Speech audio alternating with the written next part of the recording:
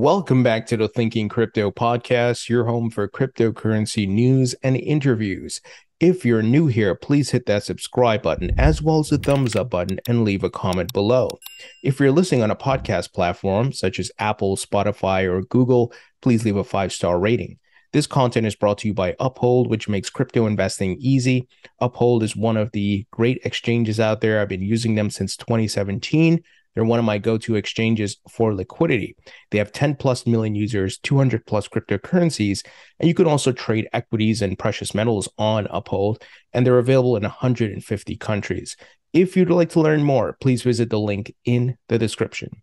All right, my friends, over the past couple of days, you may have noticed I did not post any content, and that's because I was traveling. I was down in Miami at the Proppy Web3 and Real Estate Summit. It was a great time, great weather, great people. I spoke on a panel with Michael Arrington and Sidney Powell. Many of you know Michael Arrington, founder of Arrington XRP Capital, also the founder of TechCrunch. Also, Sidney Powell, he's the founder of Maple Finance. So we spoke on a panel, talked about DeFi, NFTs, crypto, real estate on the blockchain, and much more. Well, let's jump into the news, my friends. Let's talk about Visa. We got big news here. Visa could launch its own crypto wallet according to 2 trademark applications. Do you see what's happening here, guys? When, once again, bear market, crypto winter, people are afraid, recession, inflation, Fed, all these big players are building. Visa, MasterCard, BlackRock, BNY Mellon, you name it. They're all setting up shop. They're filing for patents, trademarks. They're acquiring companies. They're forming partnerships. They're integrating crypto.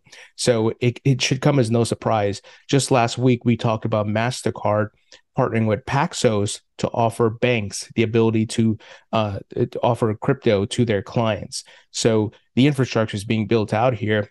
And another trademark news, which we covered earlier in the week, Western Union also did some recent trademark filings, and they're looking to launch their own token. They're looking to launch a cryptocurrency exchange. So all signs point to building and adoption of crypto. Now, big news in the SEC Ripple lawsuit. Jake Cherversky of the Blockchain Association announced today that the Blockchain Association has filed an amicus brief in the SEC's case against Ripple. In short, the SEC is wrong on the law, and its pattern of regulation by enforcement is harmful to both U.S. crypto companies and the investors that it's meant to protect. The amicus briefs are raining down on the SEC. They are in amicus brief hell right now. Guys, we got the Blockchain Association, we got the Chamber of Digital Commerce, plus a ton of other companies that are using XRP, 2 of which I'm going to talk about, and a new one that's actually entering in. And you have the Grayscale amicus briefs as well. So it's Grayscale suing the SEC for not approving a Bitcoin spot ETF.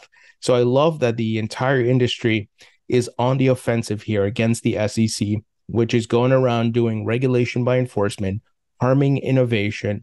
They're leaving the scammers, right? They're not actually going after the Celsius networks and the folks who really hurt the market. They're going after companies that are actually doing great things. So I think it's clear their agenda, and that is to slow crypto down. It is not to protect retail investors, which it shows the SEC has fallen far from their core values.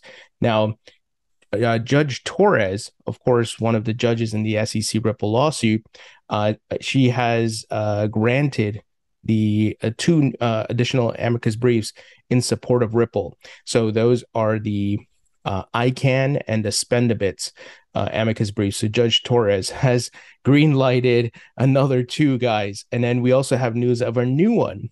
So Investor Choice Advocates Network, ICANN, has formally filed its amicus brief in support of Ripple.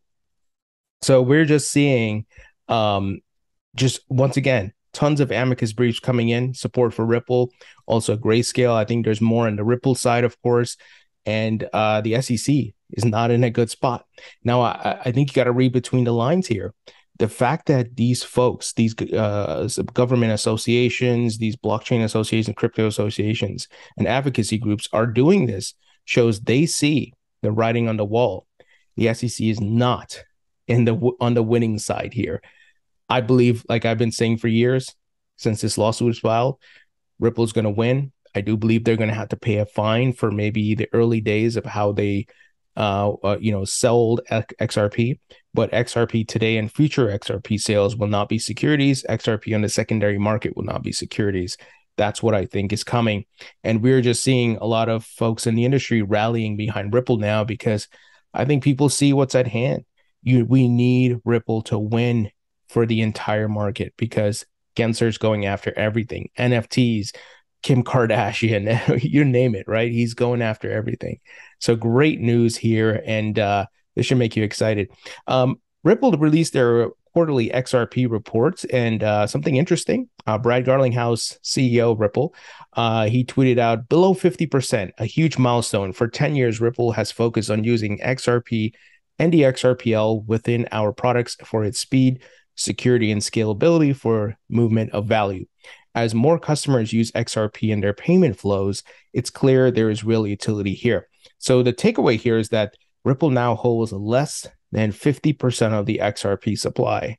So more XRPs out in the market, more companies and institutions around the globe are using XRP. So I like that. I like that they control less of it. Now, don't get me wrong, there's FUD out there, people saying, oh, they control the escrow and so forth, but they have it in a decentralized way, and they also provide transparency. So it's not like they have it in a back room and you don't know what's happening. They're transparent. They release the quarterly reports, which I think is great. And I wish more companies and crypto projects would do that.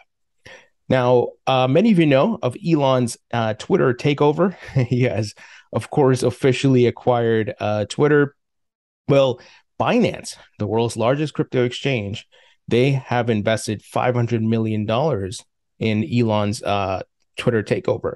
And I think with the recent news we've been seeing, like Twitter's working on a wallet prototype that supports crypto deposit and withdrawal, and the fact that Twitter will allow NFTs to be directly displayed on tweets, making it easier to buy and sell NFTs, I think Twitter is going to become a big crypto hub. It will be probably the most crypto-friendly social platform. And obviously, we know Elon is big on crypto. He holds Bitcoin, Dogecoin, Ethereum, Tesla, and SpaceX both have Bitcoin on their balance sheet. We know Jack Dorsey, he left a legacy with Twitter where, there was already integration starting and a lot of different things. So it wouldn't surprise me if Twitter, they eventually add Bitcoin to their balance sheet, but also launch a bunch of new features that are crypto related on the platform. So while there's other things to discuss, I know there's a lot of drama behind the Elon acquisition. There's some political thing, free speech things. This is a crypto podcast. I'm not going to get into that, but I'm going to give you the crypto angle, and you can imagine what's going to happen, and Elon's going to do some cool things here from a crypto perspective, at least. Finally, Hong Kong to make retail crypto trading legal, according to a report. The city is looking to reestablish its reputation as a global financial hub. Everybody that had a negative stance that tried to ban crypto will eventually have to rescind, will have to reverse those bans and so forth. Why? This is going to be part of their GDP, crypto, blockchain, and so forth. This is going to be part of the economy, driving growth and creating jobs. And if they ban crypto, they're writing a death sentence to their economy. I'm not saying it's going to happen overnight or in a few weeks or a month, but as this asset class continues to grow and everything moves to the blockchain, if they don't enable innovation and become, more friendly to crypto, their economy is going to hurt. And we've seen the technology is able to easily move to another country that has the regulations that is friendly and has, rules that are friendly to crypto. So, as usual, as we've talked about over the years, they're going to tax it. They're going to legalize it and regulate it and tax it and make their money off of it. But they're not going to kill it and they're not going to ban it. And I believe we will eventually see China. And we know China, they did the big ban, right? They will reverse, market, book it. It's coming. They're going to have to reverse because their economy is going to suffer as a result. We're heading into a whole new spectrum when it comes to the economy and how things are going to work. So that's the news, my friends. Let me know what you think. Leave your thoughts and comments below. Hit the thumbs up button, share this video, and I'll talk to you all later.